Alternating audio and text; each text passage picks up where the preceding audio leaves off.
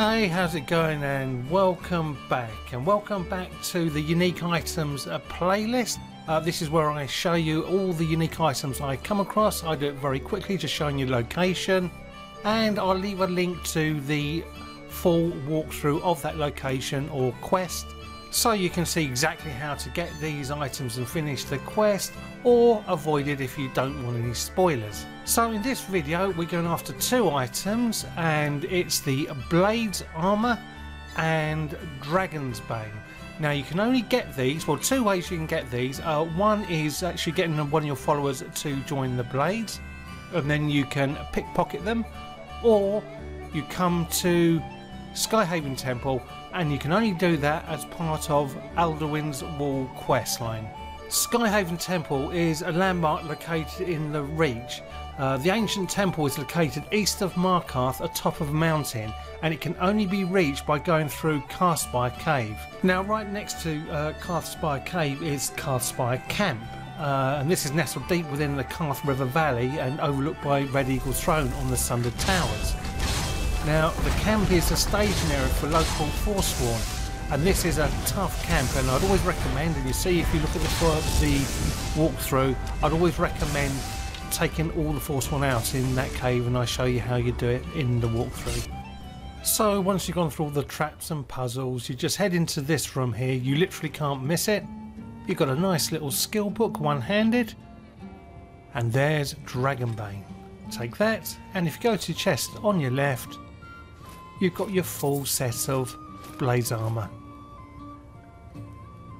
Okay, job done. So let's head on outside and see what we've got. Okay, we'll start with the Blades Armour. I think one of the best looking armour sets in the game, though the armour rating for all the pieces are highly incongruous with each other when compared with other craftable armour sets. For example, the chest piece is slightly higher than ebony armour. The boots, gauntlets, helmets and shields are equivalent to dwarven armour. Okay, now all pieces can be upgraded with the steel ingots at a workbench, however you don't benefit from any smithing perks. This means that the armour can't be improved past flawless quality without boosting the smithing skill over 100, and obviously you can do this using enchanted items and or blacksmith's potions to fortify smithing. But as I said before, I think this is a beautiful piece of armour. Not any good for me because I always use light armour, but for those of you into heavy armour, fantastic. Okay, let's take a look at Dragonsbane, and it strongly resembles an Arcaviri katana, the sword that the Blades used during the Third Era. Dragonbane's unique enchantment causes a level amount of extra damage to dragons and shock damage to others. However, this is not the same as other shock damage enchantments, since it doesn't do any damage to magicka. This weapon cannot be disenchanted to learn its effects. Dragonbane also has a unique visual effect where sparks of electricity fizz along the length of the blade. Dragonbane can be upgraded with a quicksilver ingot and the arcane blacksmith perk at a grindstone, and also benefits from the steel smithing perk, which doubles the improvement. Now the damage, weight and value as well as the magnitude of the enchantment are based on the Dragonborn's level the first time Skyhaven Temple is entered, so that's worth bearing in mind. And if you entered Skyhaven Temple at level 46 plus, as I have, you get a base damage of 14 with 40 points of extra damage to dragons and 10 points of shock damage to others. The level 46 version has the same damage rating as a Daedric sword, but as a lighter weight. The damage against dragon is the only part of the enchantment that levels with the Dragonborn.